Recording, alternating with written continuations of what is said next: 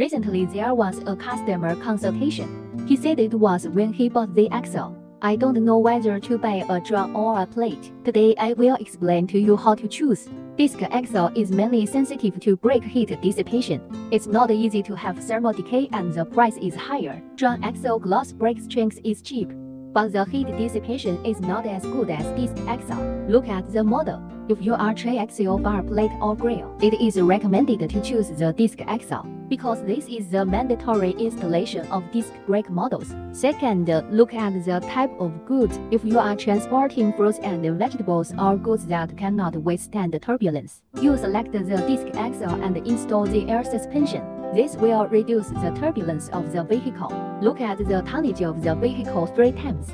If your vehicle belongs to a heavy trailer, drum brake is recommended because the brake pads have a large friction area and a large braking force, but must be equipped with water cooling device.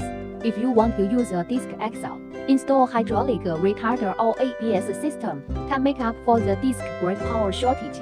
Give the vehicle better stability.